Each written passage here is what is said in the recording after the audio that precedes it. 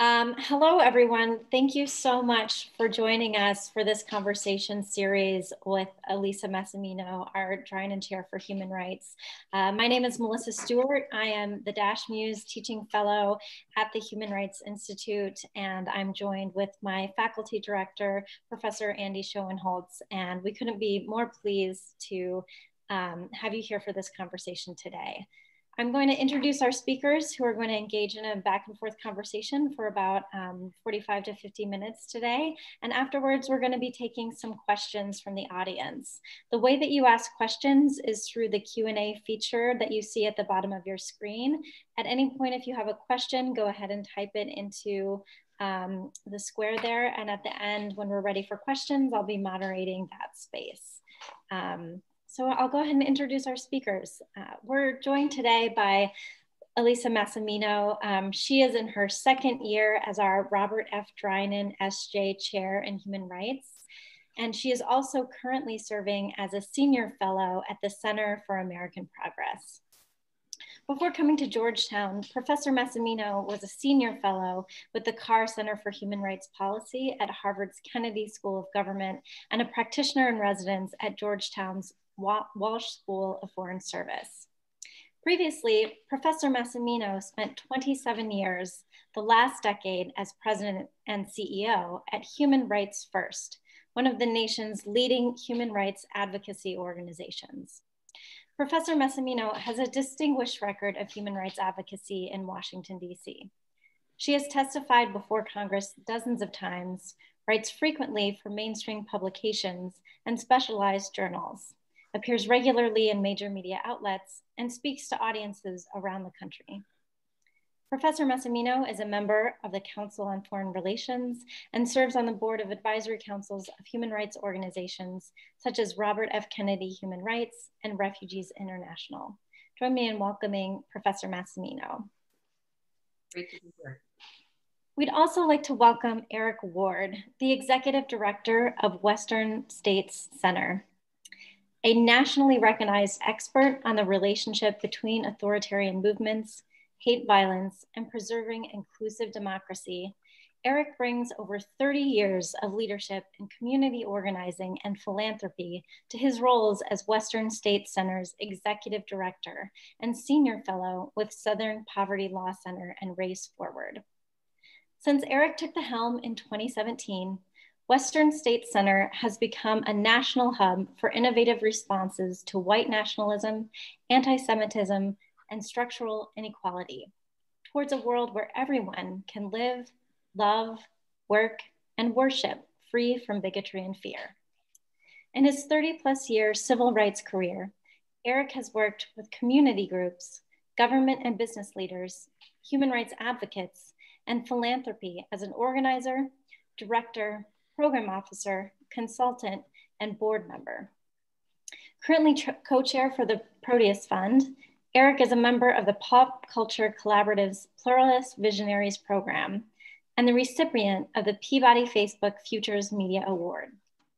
Eric is in high demand as a speaker and media source and is the author of multiple written works created with key narrative shifts, including Skin in the Game, How Anti-Semitism Animates White Nationalism.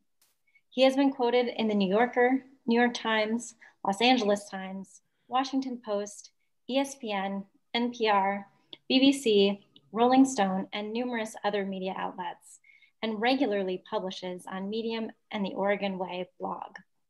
Eric is working on a forthcoming documentary about whiteness and race in America, and is an aspiring singer-songwriter under the name of Bulldog Shadow. Please join me in welcoming Executive Director Eric Ward. Thank you so much for joining us. Thank you so much for having me. I'm so glad to be here. Hello, everyone. Alyssa, how are you? I'm good. I'm good. Thank you so much, Eric, for making time. I know that in so many ways you are kind of at ground zero in all of the fights that we're engaged in right now on human rights here in our country. So I really appreciate you taking the time out of that schedule to talk with us. And it's just a pleasure. I've known you a long time and have always been such a huge fan and consider you kind of a guiding light in so much of what we've been trying to do. So it's a pleasure to be with you and have time to spend together. Thank you. And I know we have to get serious here, but I have to say, who says no to Georgetown Law? No, no, and I was so delighted. I was, of course, going to do anything you asked me to do, but it was, and I was all excited. I think you remember, I was like, oh yeah, you know, I'd love to do something for Center for American Progress. But then you said, no, it's for Georgetown, and you're going to get a chance to talk to students. And I'm so there. I'm so delighted. I feel like I should be sending everyone listening right now, like compensation, you know. I'm delighted to be on here. Well, thank you. Thank you so much for joining us. And I thought we would just start by, you know, by maybe hearing a little bit from you about Western State Center, because I think that it's an organization I know that I didn't know a lot about until you were there, but that has an interesting history, and then really just about your own journey into that work. And I think you're from out west, so I'm curious to know kind of the pathway that brought you back west. Yeah, it's a great question. So, you know, Western State Center is often referred to as one of the best kept secrets out west. It's actually 30 years old, 32 specifically. And, you know, it was so let me say what it is first. So Western State Center is a nonprofit organization that is committed to defending democracy and strengthening democracy by expanding racial and gender equity through public policy, right, through culture and narrative. And that's how we do our work. We think that that is our role in making kind of a vibrant democracy. It's based in Portland, Oregon, and most of its on the ground work is in the Pacific Northwest and what we call kind of the inner mountain states. So Montana, Wyoming, Nevada, Utah, to name a few. So we are, the easiest way to think of our geographic region is Idaho and every state that touches it. 30 years ago, why this does not seem to be, you know, now kind of an innovative, groundbreaking idea, Western State Center had this simple truth that we could bring the human rights and equity voice from this region into national conversations by forging a relationship between grassroots organizations and activists, right? And those dealing with public policy, whether as elected officials, right, or staff at the state and local level. And that is what Western State Center did. Then as we were getting into that work early on, we figured out something that in the West, because of the demographics, there wasn't a large kind of diversity of organizations of color or women's organizations, LGBTQ organizations. So Western State Center took a step back and began investing in that grassroots base because there was no one yet for these public policy leaders to meet and try to co-create and support. So that has been Western State Center's work for the last 20 years.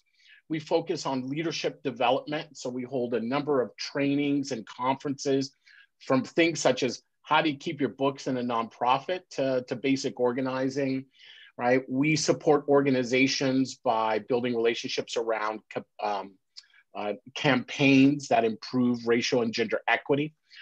We dabble a lot in culture, which we'll get to, narrative and culture, which we'll get to later, right, through music, working with different types of artists. And then the fourth is we vigorously defend democracy, right? Western State Center believes democracy is one of the most radical ideologies to have ever been created, right? And we work very hard, we say in many ways, at making democracy cool, not just bureaucratic. And that's Western State Center's work. And for me, listen, I did not grow up as an organizer, right? My parents were, we went from working poor to poor. That was like the evolution. I grew up in Los Angeles, California. I'm like I'm generation 3 of 5 generations of Black Los Angeles. My family fled Kentucky, specifically Shepherdsville, after a lynching there of Marie Thompson, who we just found out. I wrote about this recently. We just found out a few years ago that she actually survived that lynching attack. My family, my great-great-grandaunt moved my family out west, and I grew up in conservative Southern California in the Reagan era that was going through its own desegregation. And that desegregation of public schools, while I think was vibrant, was also very traumatic and horrifying. Most of my 7th, 8th, and 9th grades going back and forth to school, right? Getting off the city bus and then walking that extra 4 or 5 blocks meant being kind of inundated with folks driving by, shouting out racial slurs, right? At a 12-year-old, right? A 13-year-old, a 14-year-old young kid. And these weren't students, these were adults shouting, "Go back to Africa," calling me monkey, right? Revving their engines, everything they could do to terrify a young kid. It happened to me and so many other Black and Latino students in that era that we didn't even think about telling our parents or telling, like it never occurred to me to tell an adult that this was what it meant to go to school each and every day. As you can imagine, I spent my absentee rate was quite high, right? I learned how to efficiently ditch school in 7th, 8th, and 9th grade. It made me realize as I grew up that I had a low tolerance for bullying and the idea that everyone didn't have a right. But what really changed my life, and then I'll end this because this is a long intro, is I grew up in the punk scene in LA, right? That meant punk, ska, reggae. That was my reason to be. And it was early on in the scene, right? This is like the 80s, right? 79 to 86. And eventually I became part of a band, right? The lead singer of this band that went on to become known as Sublime, right? And so some folks may know that band. But that was kind of my growing up experience, because while segregation brought some horrors, as I said, it also brought a lot of creativity. For a split second, it changed all the rules of the game, right? And no one knew what to do around these rules. And so a bunch of us across different lines of race and religion and class, right, found each other through our love of music. And it became a more powerful identity for a moment than our race and our religion, our gender, sexual orientation, right, identity, etc. That's how I grew up. But it was also 1980, Southern California. So it was in the midst of the alleged war on drugs, which we all now know was a war on Black America, as has intention. We can hear the transcripts now. It was also true that crack, cocaine, and crystal meth were loose on the streets of Southern California. It was changing our friends in substantial ways. There was no future for me. And I grew up thinking that I would not live to see 25, right? I had 2 friends who were going to the University of Oregon. They invited me to move up with them. 5 of us ended up moving up to Eugene, Oregon. My friends first asked me if I wanted to move to Eugene. Listen, I looked at them with the love a friend has for another. And I said, hell no. Why would I ever leave LA and move to Eugene, Oregon, which I'm sure I pronounced Oregon, right? I just had no idea. And I thought, why would you ask me to, like, what did that look like? And the only thing I could think of in my mind looked like Little House on the Prairie, right? So if you could have looked in my brain, you would have seen San Francisco, a lot of trees, and the Space Needle, which isn't even in Oregon, right? But like in Seattle, Washington. I can say now with a lot of embarrassment, and I wasn't saying this to be mean, right, back in 1986, but I remember asking my friends, like, was there running water in Eugene? Was there electricity? Was there MTV? Now I just dated myself, right? Was there like McDonald's? Like I just had no conception. And so I filled it with all of these myths and stereotypes that we do, right? when we don't have actual knowledge or experience. But I did a brave thing. I moved up anyway. I moved up at an era where the white nationalist movement was attempting to create an Aryan homeland in the Pacific Northwest. Now, it was never going to happen for lots of reasons, right? But there were murders and bombings and beatings that were happening, right? Law enforcement being fired upon by these white nationalists and then militia groups. So I did what I always did when I thought that bullies were around, which was to engage the community around how do we stay safe? How do we maintain our communities, right? So that they're thriving. And here in the Pacific Northwest, because of the scarcity of populations, right? The Black population in our region is probably less than 2% when you add it all together. In major cities like Portland, the Black population is less than 4%, right?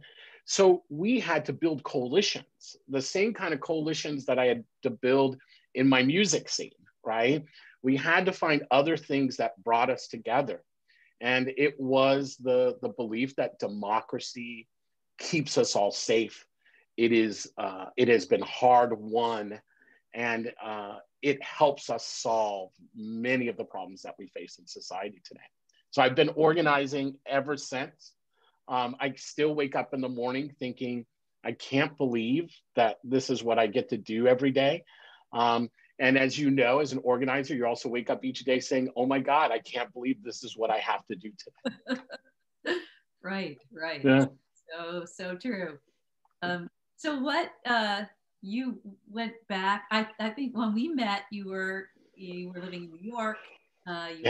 You were working in philanthropy. And then the next thing I heard, you were back out west. What made you decide to do that and take on this challenge at Western State Center?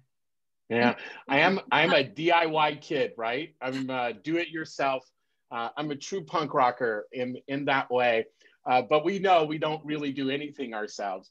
So, I organized for a group called Community Alliance of Lane County in Oregon. Then I got hired as a regional organizer for a group called the Northwest Coalition Against Malicious Harassment. It was founded by a former Catholic priest by the name of Bill Wasmuth. He is deceased now. He was from Coeur d'Alene, Idaho. And the Aryan Nations blew up his parish home, right? They put a bomb outside of his window because he had been speaking against the Aryan Nations. And, luckily for all of us, right? I like to point out, I like to say this, he was a hippie priest, had an earring and, everything was just very bold back then, right? And he happened to be sitting in one of those beanbag chairs, right, on the phone talking to someone when the pipe bomb exploded. And so on the other side of the wall was the refrigerator that caught all the shrapnel. So he walked away. I'd like to say he walked away with no harm. He had permanent ear damage, and but he survived. And he was an incredible organizer. He has an incredible biography called "Hate Is My Neighbor," and I recommend it. But Bill Wasmuth hired this punk rock kid, right, to organize. I guess he was also DIY, and I worked for let's see, now I have to do the math, from 1994 until 2003, until the organization died in transition. But I worked all across the Pacific Northwest, primarily in rural communities, with activists who were trying to build human rights infrastructure. I got to work with folks. It says I built 120. I heard on that resume, I did not build 120. I got to encourage, right, the creation of over 120 human rights task forces across this region that fought for hate crimes and against hate groups. Eventually, I moved to Chicago and for a job to work with the immigrant rights movement, who was facing, as you know, back in 2003, increasing attacks from the anti-immigrant movement. where many white nationalists had resided. So I worked at the Center for New Community from 2003 to 2010. And then a foundation asked me to come work for them, right? And and when they actually offered me the job finally after interviews, I looked over my shoulder to see who were they talking to, right? And so I got to work as a program executive at Atlantic Philanthropies. I oversaw the portfolio as a program officer over immigrant rights, over national security and rights, right? Addressing the attack on the rights of Muslim Arabs and South Asians, and also C4 electoral engagement, particularly voter education and turnout. Atlantic was a limited life foundation, meaning it was trying to spend all of its money out in closed doors. So I moved on, was hired. Then I thought, well, that's it in philanthropy. And then the Ford Foundation asked me to come work for them as a program officer, overseeing its civil rights portfolio. And it was during that time that the presidential elections that Donald Trump decided to run under the Republican primaries, and then for the presidency. And this punk rocker had to make a decision, which was, I was one of the folks, as you know, who thought Donald Trump would win that election in 2017. And I had to ask myself, what did I want to say I had done during that period? And it was not being involved in a strategic planning process. As much as I love the Ford Foundation, as amazing as everyone was, I encourage everyone to go work at the Ford Foundation. It was a phenomenal experience, but I needed to be back on the ground. And the place I could be closest on the ground was in the area that I had done organizing. And I knew the West, particularly Oregon, would be critically important to this national conversation. And there was a tragic murder that happened the April before I got here, where a white nationalist on a light rail threatened two young Black women, one who was Muslim, clearly identifiable as Muslim. He was an individual who appeared, had been prone to violence before this. And three white men stood up. They did not know each other, but they stood up and they put themselves between this white nationalist and these two young women on the light rail. And he was so angry that he couldn't get to these young girls that he pulled out a knife and he cut the throats of all three of these men.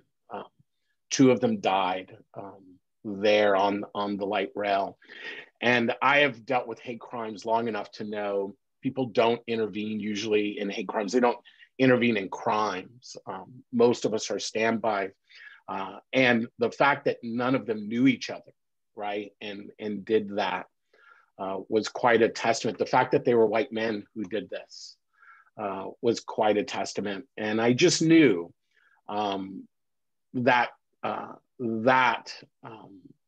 needed to be remembered, and that courage needed to be matched, and the seriousness of the moment. So I came back west to Oregon. I've been back here now for 3 years, based in Portland, Oregon, and with a very small nonprofit that punches above its weight class. And it's been really, it's been hard work, but it has been some of the most inspiring work that I've ever participated in. Well, you were certainly prescient in many ways in that arc of that story, in terms of knowing where the center of gravity was going to be for a lot of these issues in heading back to Oregon. And, you know, I think a lot of the, you know, for the generation of law students now, you know, seeing in the year 2020 open expressions of anti-Semitism and white nationalism in our country seems so jarring. And yet, you know, when you think back 30 years, you know, we were looking at that through the prism of this Aryan nation and separatists and Timothy McVeigh and that kind of thing. But the roots of that, you know, obviously go way back. You know, and when we see it today, it, you know, it sometimes feels like, you know, we are locked in this historical dynamic in which, you know, the sin of racism is just endemic to our country. It's just sometimes just feels so hopeless, like that it's who we are, or at least, you know, that we're regressing somehow as a nation when we see these eruptions and all of these things that we, you know, thought were at worst skeletons are now alive and walking around in the, you know, streets of so many cities and small towns in our country. But we've also seen some progress, and we know from history that progress on these issues in particular almost always produces some kind of backlash. So I'm just curious, you know, you've thought about this some, you know, are we in a period of regression or backlash? You know, those kind of require different sorts of strategies. One is a little bit of more hopeful narrative in a way, however challenging. The other, you know, and I think every day I sort of toggle between these two, you know, hope and despair. How do you see it? Yeah, I think this is a really good question. And I think, Alyssa, before we answer this, we have to give people one caveat, right? Just so that they know, which is I spent from 1991 until 2002 attending white nationalist and far right meetings and gatherings in the United States. So I don't say this from conjecture, right? I'm sharing a little bit about my thoughts and understandings of a movement that that very few non-white nationalists, right, have had that much access to. Look, so, you know, I feel like there's a thesis piece that I'll just throw out right away, which is there is not a regression going on in the United States.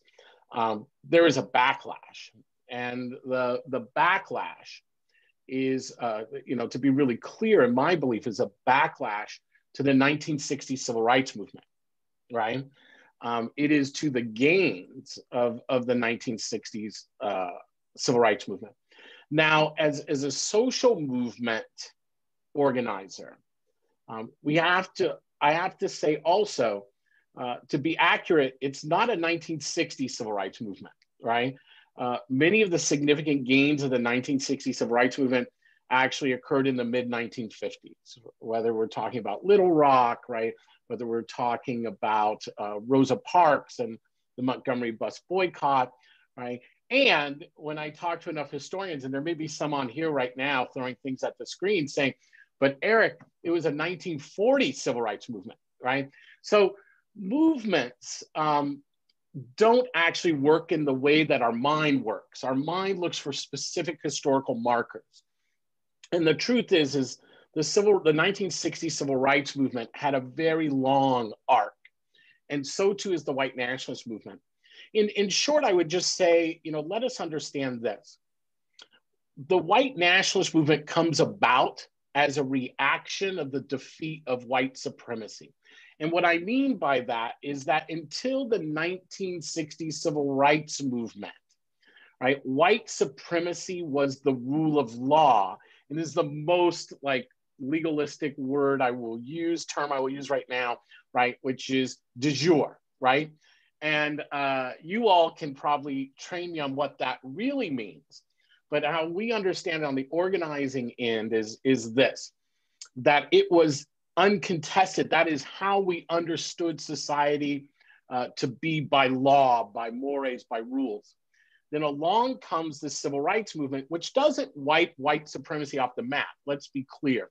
This historic and present day of system of inequality that was formed on the genocide and stolen resources of Native people, right? Chattel slavery of Black people, right, and the control of sexuality, primarily women in society, is still with us. But it's much more de facto. If we're going to ask which way it leans much more towards de facto than de jure each and every year, right? And but if you were an ardent segregationist, you were taught, right, socialized to believe that Black people were inferior in every way, right? In every way. And so you wake up one morning and you find out the system of white supremacy is no longer the rule of law. How do you explain that folks you saw as inferior defeated you, right? The only way to do that is to come to a point where you say, well, Black people aren't inferior. But that's unlikely how segregationists were going to respond to that. So instead, they crafted another understanding of why they lost. If white supremacy, that system of discrimination, was built off of the paper of racism, right, particularly anti-Black racism in America, this new theory was built off of the paper of anti-Semitism. And I want to explain another form of racialized bigotry. So what happened is drawing, many of them, of the segregationists, were veterans who had fought in World War II. They were very familiar with a book that had been highly distributed across Nazi Europe called The Protocols of the Learned Elders of Zion, right?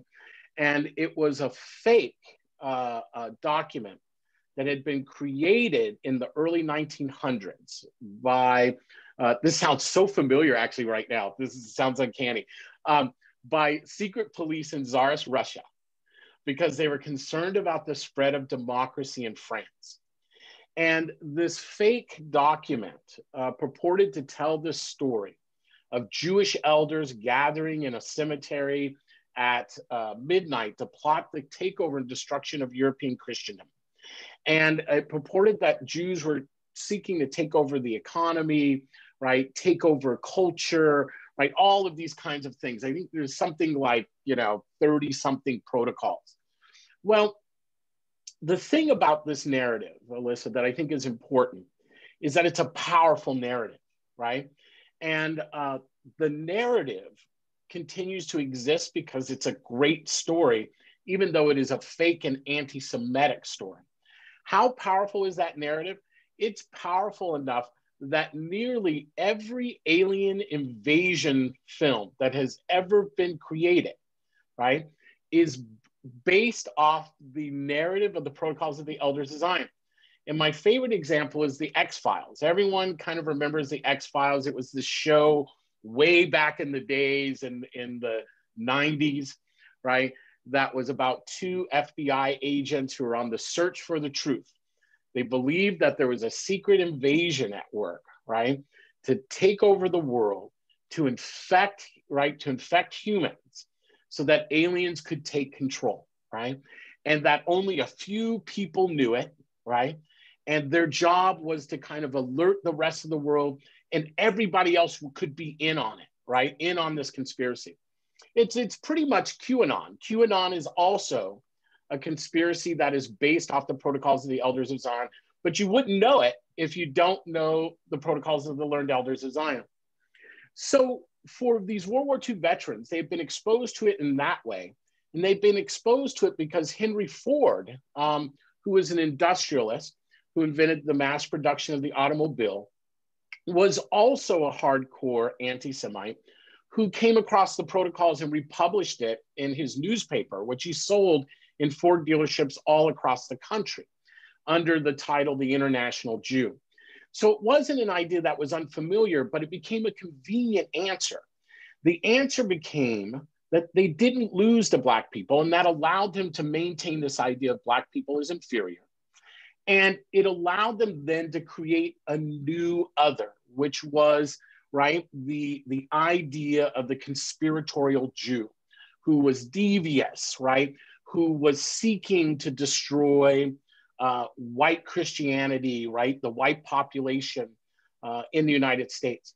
That's why now when you hear the word okay to be white, right, you can now know where that derives from, right, or the idea of white genocide in the United States. These all derive from that narrative. so does QAnon's narrative around trying to uncover a pedophile conspiracy in America. That is no different than the accusations of ritualized murder, right? And the abuse of children that was lodged against the Jewish community in the protocols of the Elders of Zion. So here we have this backlash against the gains of the civil rights movement. But white nationalists position themselves differently than their former white supremacists, right? They form it by saying that their war is not about keeping Black people or women or gays or immigrants or Muslims in their place. The goal under white nationalism is the destruction, right? They see themselves in an existential war with the Jewish community, and that those communities I just named are merely puppets of this larger war. That is why we saw these mass murders that occurred targeting Latinos in a Walmart in El Paso, right? The targeting of Black people in a church in Charleston, South Carolina, the targeting of Sikhs in Wisconsin, or even the targeting of Jews in Poway or Pittsburgh. All of those, right, were driven by this anti-Semitic worldview. In all of those cases, while racism and Islamophobia, right, were in play, right, while hatred of Jews was in play, the overarching narrative of the killers was that they were in a war, right, against the Jewish community. And it's why I argue that anti-Semitism is as much of a threat to non-Jews as it is Jews. But let me get to this piece. We see these murders, we see all of these things happen, and it's easy to feel that we're losing ground, right? But we're not losing ground. I promise folks, each and every day, I see it in policy, I see it in discussion, I see it in culture, I see it in economy. And I'm not here to paint rainbows and unicorns. What I'm here to say is there is one fundamental truth in America that we can rely on, which is Black folks, right, and others, right, but primarily Black folks, have struggled to build what democracy exists in America. We think of like John Lewis, who just passed away recently, who said, once, before the 1960s civil rights movement, right, democracy was merely an aspiration. And then he said, our movement made it real, right? And it has become more and more real each and every day. How do we know? Well, I can tell you quite honestly, 2020, right, is not like 1920. And 2020 is certainly not like 1820 America. We have a long way to go. We get way too comfortable in the quest for real democracy. But Black folks have built democracy in America. What democracy exists has come primarily from Black organizing and those who have built off of it.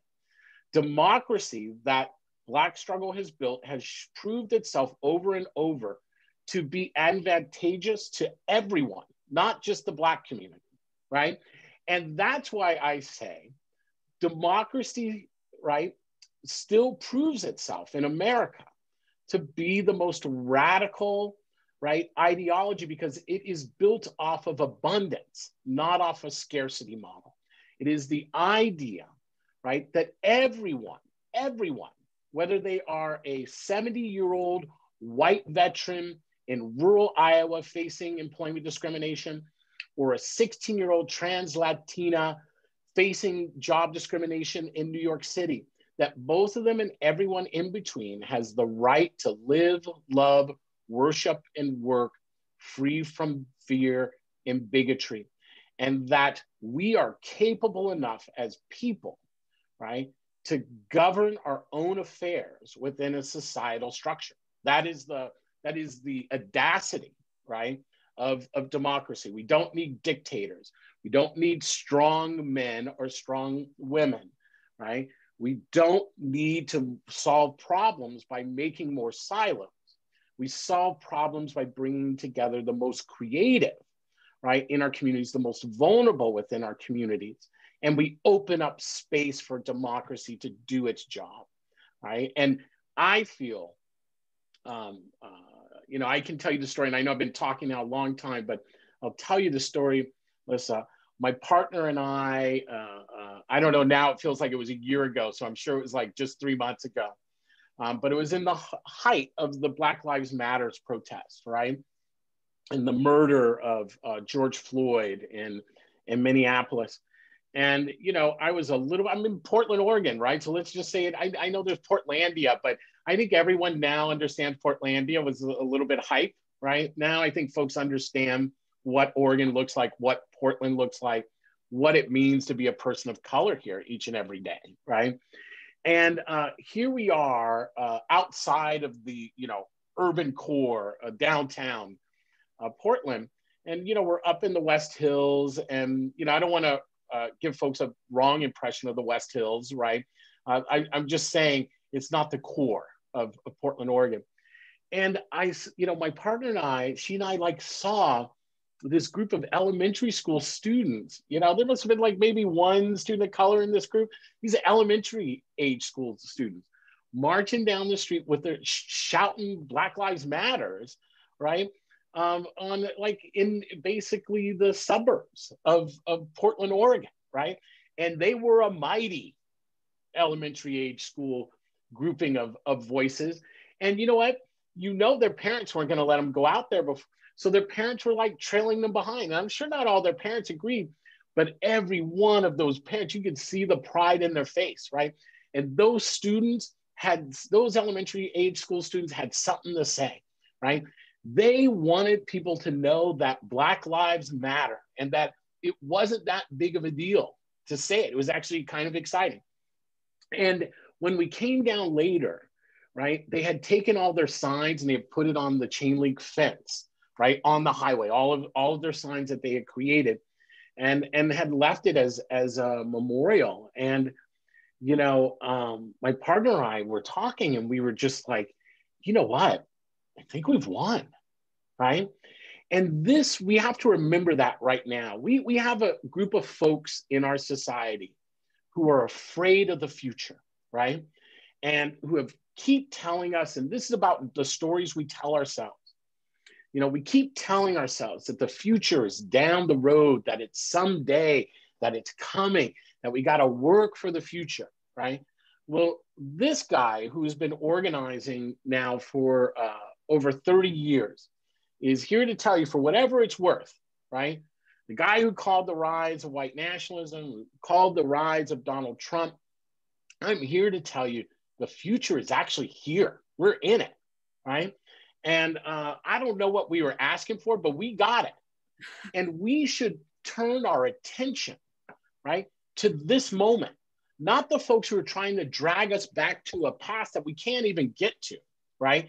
And who are throwing tantrums on the streets of DC, as we saw this weekend. They couldn't even get 15,000 people out there with a week, right? With a week-long planning, right? With resources. I saw how much money, right, that defense committee has raised, right? They could not get more than 15,000. When I say 15,000, I'm including counter protesters and the media, right? They likely had less than 10,000 people. And they are saying the elections were stolen, right? And that is all they could galvanize. We should not believe the hype, right? There is no oxygen there except threats and intimidation of violence, right? This is, right, the multiracial inclusive democracy, right, that we have all said is possible. And our job is to dream the dreams that make that possibility a reality. We owe that to every person who has come before us, who's given up their lives, right, who has been beaten, who has been ostracized, who has been isolated, right? We owe it to those folks. And finally, Alyssa, we owe it to the generation that comes before us. I think of the daughter of George Floyd, right? She is a young girl who never gets her father back, right? Her father never gets to see her graduate. He never gets to take her on that first date with her partner. He never gets to teach her how to play sports. She never gets her father back. And I saw her in the midst of this protest on the shoulders of a family member, a family friend, thousands of people. She's a young girl. And I saw her just looking around at everyone, folks who had her father's name, right? Chanting his name, chanting Black Lives Matter, thousands of people. And I heard her say on this video, my daddy changed the world, you know? And I think about that. And I think, you know what? Her daddy did change the world. And it wasn't his responsibility and it wasn't his burden, right? But it's what happened. And that little girl deserves that changed world. And so do all those kids who were marching up the street, right? All those white kids who are marching up the street with their Black Lives Matter signs, they deserve that world, but they don't get it unless we start acting like we are in that world right now. And that's why I think this is not a regression. This is a backlash that we can manage if we choose to manage it. Yeah, that's an amazing overview and a really hopeful framing of where we are at this moment, Eric. I think, you know, you referred in that piece where you told that story, which I hope everybody will take a look at on Medium, to winning the peace. Winning the peace. And it is, and to, you know, kind of basically buy time for the next generation coming up to do their work and kind of put their oar in to get us, you know, over the next set of rapids. And those things require different kinds of strategies. You know, when you're trying to win the war, you're doing one set of strategies. When you're trying to win the peace, that you know, requires a different set of skills and a different set of strategies. And I wanted to ask you, we're going to turn to everybody's questions in about, you know, 5 or 10 minutes, but that, you know, I teach this class here at Georgetown on effective human rights advocacy in polarized environments. And we talk a lot there about, you know, disrupting expectations of people who want to put, you know, the other in a particular box, and how do you get out of that and have, you know, authentic conversations with people, sometimes even in your own family, where these things are going on. And so I wondered if you could talk about a little bit about that. I also was, you know, there's a lot of talk now that Biden has won about the need for unity and reaching out and seeking unity. And, you know, understandably, a lot of people say no thanks to that. You know, unity is maybe some long-term goal that we want, but not, you know, we're not looking to compromise with the folks chanting Jews will not replace us. You know, that's not, we're not going to find some middle ground necessarily. And it strikes me, and this is something we talk a lot about in class, that, you know, the skills of persuasion and engagement and all of that are really, they're both the thing we need the most right now, and they're the thing that is hardest right now. How do we approach that, and how should, you know, young people who are about to, you know, kind of step into this world to take up the, you know, the mantle that you and others have carried, how should they approach that? What skills do they need? Yeah.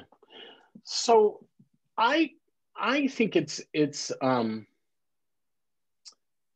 important to hold the following skills. So the first is humility, right? You cannot start off a conversation with someone and hope to build a relationship by starting off the conversation by telling them they're wrong, right? Or telling them that they are a bigot or racist, right? I don't know any conversation where that has then ended up well, right? So we do, you know, so we have to ask questions. The first thing is we have to start with humility, and we have to ask the question in a different way. The way we ask the question is, tell me more about why you think that, right? And we have to have the patience to then follow that up with at least 4 other why questions, right? And they have to be not trick questions. They're not got you questions. you actually have to be humble enough to want to know the answers to that. And that's how I tell folks, that is the way you can measure right away whether you really want to have that conversation and you want to do that work with that person. If you don't have the patience to ask those 5 whys, you actually shouldn't spend your time telling that person they're wrong, right? It's a waste of energy. So that's the first. The second, I think, is we have to understand, we have to be more realistic about the diversity of ideas in America. I've read some studies. I think one's called Hidden Tribes of America, I think is the name of it. I don't know if I like the tribes part, but you know, that's not the point. It's a actually really good study. And I actually think it's an honest study because it's actually not looking to prove a point, except that America is much more politically diverse than we think. And we are not the majority, right? The folks, you know, who are saying Jews will not replace us, who are marching on the streets with guns and weapons, right?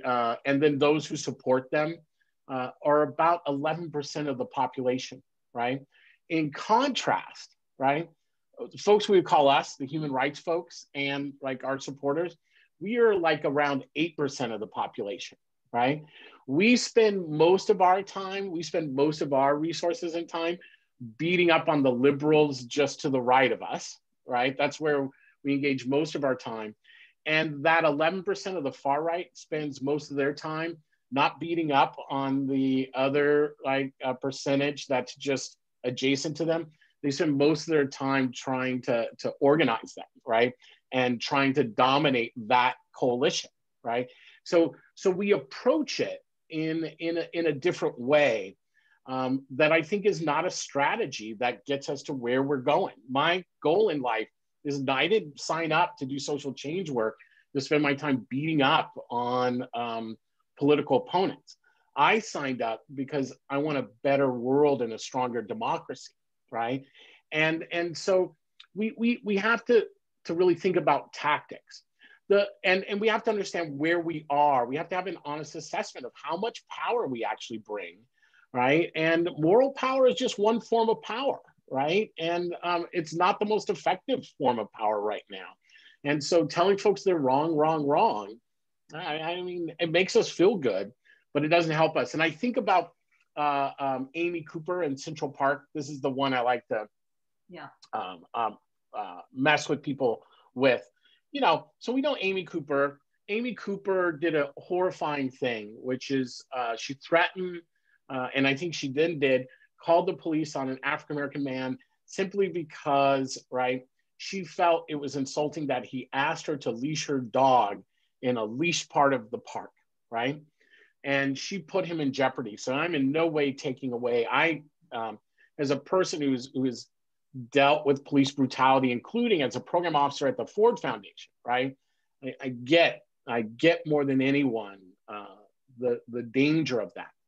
So look, we yelled at Amy, right? We went after her on social media. The media went after her. She lost her dog. She lost her job. You know, look, she got her dog back. She'll have a new job. So it's not like I'm sitting here thinking like, you know, her life wasn't destroyed. I reject that. But she was called out and there was a lot of energy. But I like to be clear, right? Nearly now 8-9 months, I don't know now, we're almost a year after that. Nothing has changed tangibly for Black America. I mean, everyone got to feel very self-righteous that they got to identify a racist and call out that racist, but nothing changed. And my argument was Amy Cooper was never the real problem, right? Look, I don't like Amy Cooper for doing that. And, you know, if we were having beers, I'd probably be using other language to describe what I think of Amy Cooper's behavior, right? But it was the behavior that was the problem. And the fact that she knew that institutions and systems would back her up, that was the real problem. And we spent no time talking about why did Amy Cooper feel like she would get a response to that, right? And that's the kind of new shift that's called for, right? You can't defend democracy, right? You can't defend the importance of democratic practice, i.e. governance, or e.g. governance, someone will tell me, right? Unless you actually believe in democracy, right? So the third thing is we have to stop with our own cynicism, right? This idea like we tear democracy down more than our opposition, right? We make light of what people gave their lives, right, to give to us as if it is no big deal. Well, let's be clear. Governance, right, is what makes democracy work, right? Understanding institutions and how they function is what makes democracy work. It is not just about marching on the streets and being arrested. But look, I'm down for that too. I'm just saying there are whole other areas of work that need to be attended to in this garden called democracy that we have kind of shirked off or have put off as not being important or being like the job of bureaucrats, right? Rather than what an opportunity to leave a stronger democracy, right, for those who follow after us. And what an amazing struggle it is. Look at this election cycle. People have never felt so alive. Look, scared, freaked out, I'll give you that. But folks have never felt so bonded, right, to their society, to their communities, and to each other. And that calls for hard conversations, right? You can't govern a country with only 8% of the population. Yeah, yeah. So that's that. I think that's really helpful at the macro level and all the way down to the micro level. That we have to think about, what are we really trying to accomplish, and is what we're doing a smart strategy to get there. Okay, I think that we want to, I don't know, Melissa, if there's a queue with questions already. I have a whole bunch I haven't asked Eric yet, but I think to be fair, we should bring in the 40 some odd people that we've got here. Oh, wow. Hear what we're going to talk about. Yeah, there's a couple questions that have come in through the queue, and I invite anyone to add your questions. I'm going to ask the first question that's come in, but sort of add my own flavor to it as well, take the privilege of the moderator and add some of my own question. I think we're all at this moment having just gone through a very bruising political battle for this election and looking at the outcome of the presidency. And I think for those of us who are human rights advocates on the left, I think there was this sigh of relief, at least a momentary sigh of relief on that Saturday when Biden was announced as president. But I think there's also been some honest reflection on what the election results show about our country when we're so very clearly divided. And I was really glad that you talked about sort of like the percentage portion of the population that are in these extremist movements. It's only 11% of the population that might identify in that way, but also we're on our own extreme as human rights advocates. And I think, a thing that my students are struggling with and a lot of people are struggling with, and this first questioner is asking, how do I engage with a Trump supporter when my work is to advocate for LGBTQI asylum seekers and refugees? How do I move past the resentment of the past 4 years? And one of the things I'm sort of wondering as well is, in my own conversations within my own family, I think there's a segment of the population that supports our current president, President Trump, that doesn't identify with these extremist movements at all. And also has a hard time even understanding how a vote for one administration might be a vote towards policies that hurt people of color and hurt our diverse population and hurt refugees. And so I think, how do we have a conversation with people without labeling them in the extreme and recognizing that we might be in our own bubble on the other side, and looking at people in that way. So that's the first question, and we'll get to the others as they come in. It's a great question. So here's what I would offer up, right, around this. The first thing we should remember is people join movements and for all kinds of reasons, right? Now, and I want to go back to the X-Files and anti-Semitism as an example of this, right? There are all kinds of folks who watch alien invasion films, right? I'm a big fan, right, of alien invasion films. A lot of folks I know are, right? No one would come up to me and say, Eric, right, you are involved in kind of an anti-Semitic subculture, right? Like that, no one would start that conversation with me. One is because I wouldn't know what you were talking. I mean, I would, but most people wouldn't even know what you're talking about. And it would be hard if you came up to me and said, Eric, you're anti-Semitic because you love Independence Day, right? That's just not how we would start off a conversation. But we start off that conversation with Trump supporters all the time that way, right? And I can just tell you, I mean, if you've ever had an argument at home or with a best friend, right, starting off a conversation that way, whether it's political or even if it's about who's supposed to buy the bread, right, it does not end, it just doesn't end well. So I get, look, you're talking to a Black man who lives in the Pacific Northwest, right, who grew up in Los Angeles, California, right, in the midst of the drug wars and the, weed and seed, right, and who has engaged with the white nationalist movement. I've watched folks come out of the white nationalist movement. I have watched folks go into the white nationalist movement and everything around it, right? And so I say this with all seriousness. We can't start conversations that way, even if it feels totally justified, because it doesn't work. And I don't spend my time to do things that are ineffective. And I don't think anyone on here is trying to waste an hour in their day. I don't know what it's like to go to Georgetown as a student, but I bet it's busy. And, I've been on that campus. I know folks who have gone to school. So I just say, we are not about wasting our time. And I hate to say it, right? So this is, and I say this as a person, let's be clear. Eric is a radical leftist, right? I'll say that right now.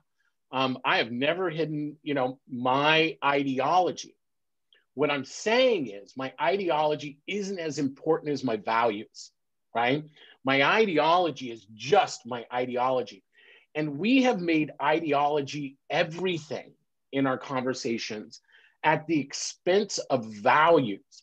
So the second thing I would just recommend is don't start a conversation based off of ideology. If you're looking to kind of move people forward, start by trying to figure out what values you have in common, right? And once you understand what values you have in common, you are going to be able to make an assessment around whether you can do work with that person or that organization or that institution. Stop basing it off of whether you see someone as conservative, right, or liberal or Democrat or Republican or left, right, and start trying to figure out what are the values that we have in common, and do we have enough values in common that lead us towards inclusion, right, rather than exclusion. So, and then the last thing I would just say, right, is when you have those conversations with folks, keep in mind, right, that we are the ones who are supposed to be the adults. We're the ones who say that we are the rational side. We are the ones who say that we know how to govern society in a way that benefits everyone, right? If that's the case, this is less about our own personal feelings and what we're experiencing, and it is about our leadership, right, in constructing that rainbow nation that I think all of us want, right? All of us want safety. All of us want opportunity.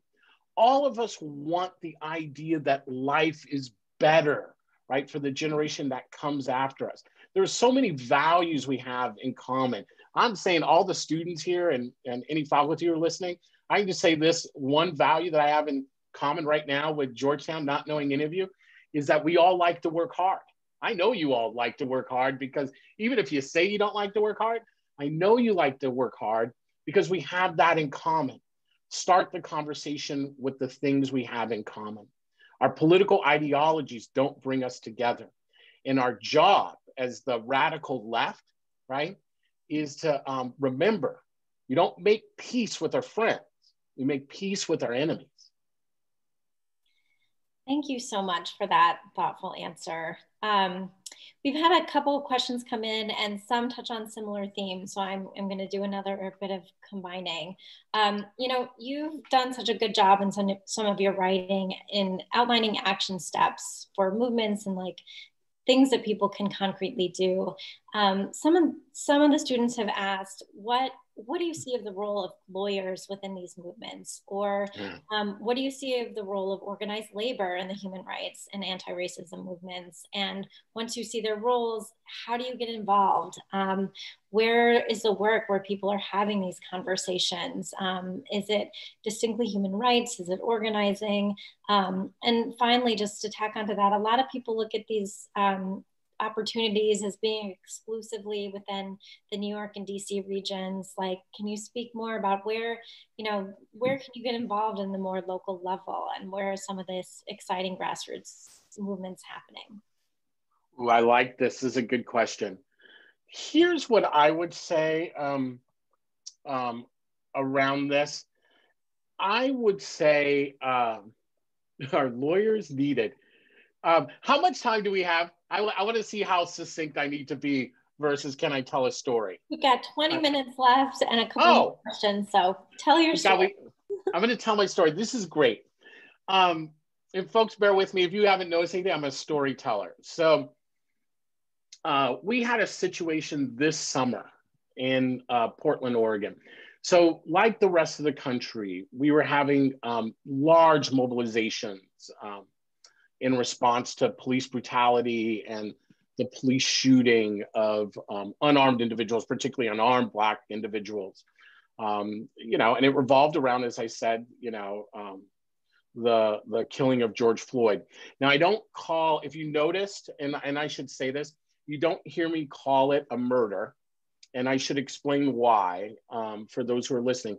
I don't call it a murder because I want to really reinforce for folks that it wasn't actually illegal, right? That the laws in this country protect the disproportionate killing, right, of Black people. That is the law right now. And it is horrifying, and it needs to change. But I feel like it's important for us to call it exactly what it was. In Portland, folks read the news. We had a riot on the first night, and I'm going to call it that, what it was on the first night. And in subsequent nights, there was limited property destruction. And unlike the news, which made everyone think all of Portland was on fire, right? This was about 2 square blocks of downtown Portland, Oregon. And to be honest, it was just like 2 long blocks of Portland, Oregon.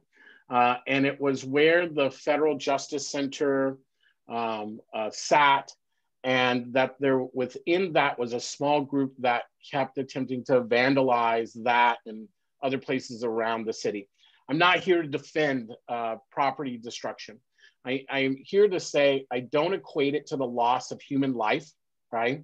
And it in no way equates with the loss of human life, but neither am I going to pretend that property destruction has no impact on people either, right? I'm a proponent of nonviolent civil disobedience, nonviolent mass mobilization. That is where I stand. There was property destruction. I think it was unneeded. I get folks were angry. There's not a lot of organization on the streets. But in comparison to things like Mardi Gras or after the Super Bowl or concerts, there was a very small level of violence. And so that needs to be said. Well, things start to die down. And then we have the federal government all of a sudden shows up under DHS, Chad Wolf, right? Who at that point, the courts have now ruled wasn't even the legal, even temporary director of DHS. And he put this configuration of federal enforcement on our streets under kind of like a quasi, what I call a quasi paramilitary formation, right? And these folks were not trained in crowd control. And what we were hearing from other voices inside of government and from media was that these were some of the most like hardcore folks out of DHS, right? And we were concerned. So we could not put people out on the streets at Western State Center. And our job is to remind folks we're actually winning the peace, right? That we're not at war. And we were unable to do that because this new entity came into play. Well, on its very first night, there was an individual who was on the streets who had a big radio over his head. And this paramilitary force run by DHS fired a CS canister into his head and crushed his skull, right? And we started to receive reports of individuals who were being snatched off the streets, right? In unmarked vans, put in hoods and interrogated. And you're all wondering, what does this have to do with lawyers, right? And I'm just like, I cannot believe what is going on, right? And I immediately believe that this is a test run for what is intended in any kind of post-election controversy. I didn't know what to do, right? We either had to put more people on the streets or we had to figure out something else. Well, I was lucky enough to have strong relationships with some lawyers. And I had a lawyer who I talked to about this, who said, let me ask you some questions. And I answered the questions. And he said, it sounds like you are arguing that there is a violation of the 10th Amendment States' Rights Clause and the First Amendment, that your First Amendment, freedom of speech, right, freedom of assembly, as Western State Center, right, is being denied. And we found other individuals who believe the same, Unitarian Universalists, state elected officials, right? And we took DHS to court. And we took in the Ninth Circuit. Do I need to say anyone after I say Ninth Circuit? We took folks to court in the Ninth Circuit.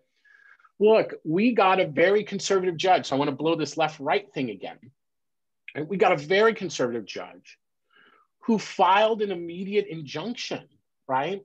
And he said, it looks like you all have a really strong case.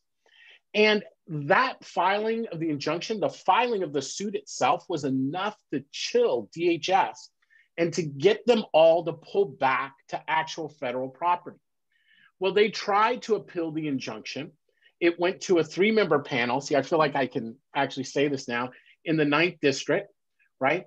1 judge appointed by Trump, 2 by Bush, right? And they refused to undo the injunction, right? And so do lawyers matter? Absolutely. If you're asking me, absolutely. Because in July, I saw one of the most horrifying things I have ever experienced in my life, right? In terms of its potential. And it was the legal community that protected us, right? That helped us understand what this meant and how to pursue it. So yes, and then I think of Thurgood Marshall, right? I don't know if folks have read the book by King, Devil in the Grove. I really highly recommend it. It is the story of Thurgood Marshall, right? And I didn't realize until I read that book that we almost didn't have Supreme Court Justice Thurgood Marshall, that he was almost lynched, right? He escaped with his life out of Florida, and he would have been killed or deeply injured, right? But I also read about the lawyers of that era who basically built new precedent. There was no civil rights law, right? There was no civil rights law. And I think right now in the United States, there is very little human rights law that is accessible, right, at the local and state level in a meaningful way. And that is likely going to be built case by case by lawyers. So my sense is absolutely, absolutely lawyers who actually practice law, right, are needed. Don't let anyone think, right, that the things you all do, because it takes a level of discipline, right, and focus and unfolding, isn't as critical as when law enforcement had to carry me off on a truncheon, right? Both of those are equally important. And in fact, I'm going to argue with all of you right now, governance is way more important than me getting carried off on a truncheon, because governance, right, ensures I don't get carried off on a truncheon pole by 6 law enforcement officers, right, around the idea of simply just trying to exist, right? And so please, please, not only complete your studies, but practice the law, right? Help us all to understand it in a way that doesn't make it sound magical, but as tangible as this lawyer did for me, just say his name, Cliff Davidson, right? Did for us in this moment. And I would just add to that, Melissa, that, you know, students of human rights are familiar with Eleanor Roosevelt's comments about where, after all, do human rights begin? In small places close to home. Yes. So not have to be in Washington or New York. You know, and Eric, at Georgetown Law, the motto is law is the means, but justice is the end. And so, you know, as lawyers, you have the incredible privilege of being trained to use the law to achieve justice. That is what you bring to the table. And and the tables that need that are everywhere. That's right. There's a, let's just say, rich opportunity for you to use those skills wherever you are. That's right. And for local, if you're looking, you know, I know it can be hard outside, like I again, right, it's been a long time since I graced the halls of campus, right? I don't know what it's like to go to school, you know, these days. I don't know what the workload is like. I don't know what it's like to have to clerk and intern. Like, all of these things are unfamiliar to me as Oregon was. So I'm assuming it's much more complex than it is in my head. But I will say this, one of the ways you can do this is just volunteer, like reach out to a local organization. It doesn't even really matter the size, it just matters that you believe in the work that they're doing. And you're going to approach them and you're going to say, you know, I'm a lawyer, I'm a law student. And they're going to say, well, we don't know what to do with that, right? Our budget's like $30,000. We couldn't even file a case. But if you love the organization, just say to them, can I just sit and listen? And let me just brainstorm what kind of legal remedies could we be exploring, right? Or, you know, that's why I think kind of the clinics are so critically important, right? Those moments where law students can come together. And it doesn't have to be, if I could just say, listen, it doesn't just have to be like the big things, right? Like the suing DHS, that's really big, right? It could just be helping folks review like their personnel policies. And like, you can't imagine, you all are taught to think about the world and to see the world in a way that is hard for the rest of us. And I can only tell you, except when lawyers have said I can't do anything, right? That I can't do something that I want to do, right? I don't usually have any bad feelings about lawyers being around. And I think you would find that in this movement and in the human rights space right now. I really, really think you will. And if you can't find that place, you know, tell Alyssa to put you all in touch with us, because I'll try to figure it out.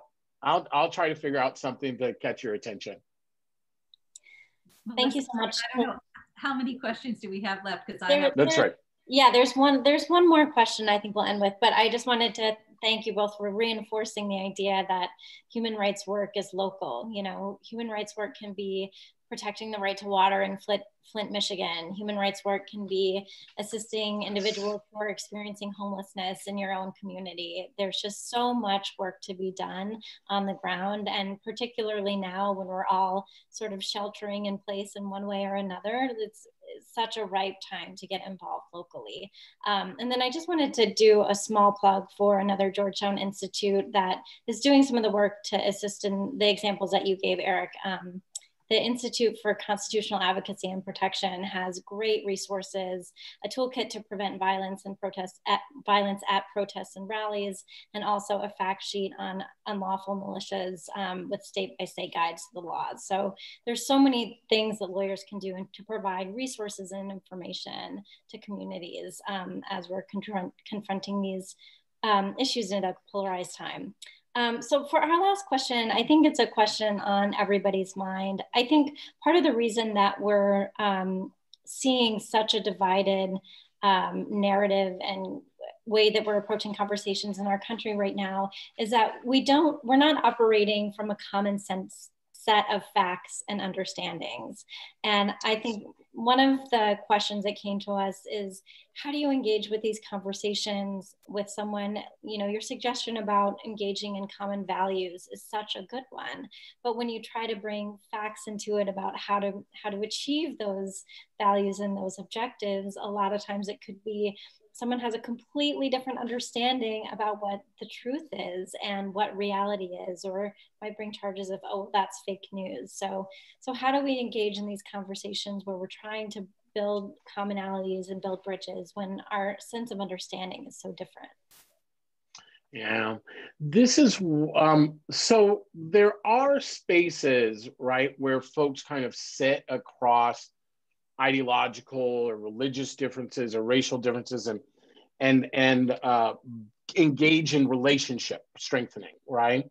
What I would say, I want to propose something else that I think we start doing that's actually not that we start identifying things that need to get done and accomplished, right? And that instead of spending our time, so let's be clear. Folks say all the time, well, Eric, you're trying to pretend like you have conservative values or that you're down with supporters, you know, folks who might have supported Trump, right? But you're not. You're just this leftist, right? And it's just rhetoric. And my sense is, I tell folks that you're thinking about this in a wrong way. I'm never going to be a conservative, right? I just never, that's not where I'm going to be, right? And I'm not trying to reach over to that. What I'm trying to do is to reach in the center, right? I am committed to reconstructing a center in this country. And I am completely willing to lean into the center. But for that to work, I need other folks to lean into the center too, right? Not become me, right? Not try to make me them, right? But to lean into the center, because in the center is where all of us become influenced and changed, right? We can't have a conversation that doesn't influence us equally in powerful ways. So I think the way that we start constructing that center and encouraging people to be courageous enough to lean in is by identifying the things that need to get done. And I think, Melissa, you just landed on those, right? Unemployment. There are currently now somewhere around, I believe somewhere around 31 million Americans out of work, right? Not all actively looking for work, but there's like 31 million people who are unemployed.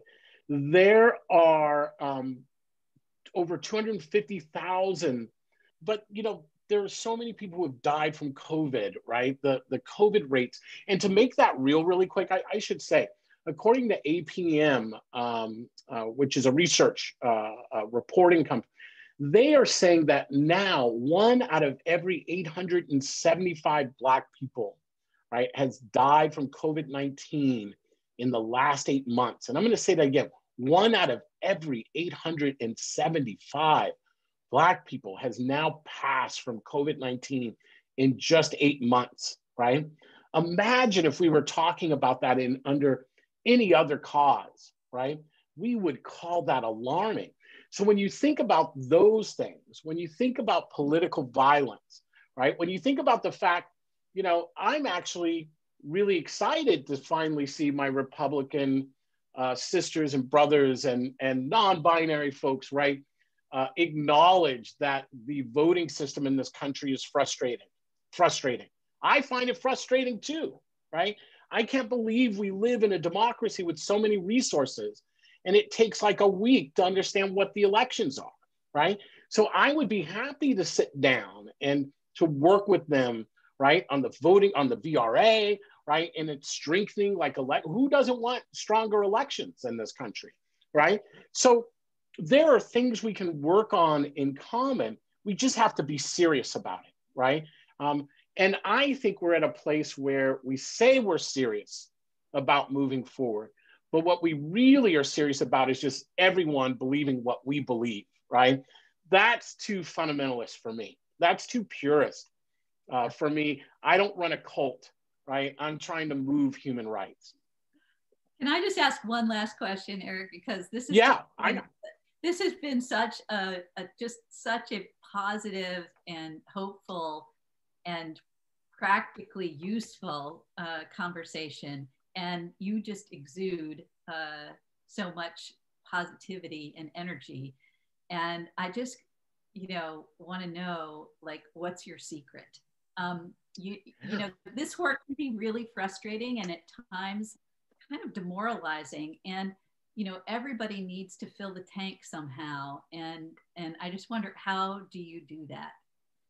Yeah, so I'll give you 3 quick reasons because Alyssa, as you know, 4 years ago, I was saying the left and racial justice activists, we need to have a discussion and debate on anti-Semitism, right? 4 years ago. I said white nationalism is a threat in America that we need to take seriously.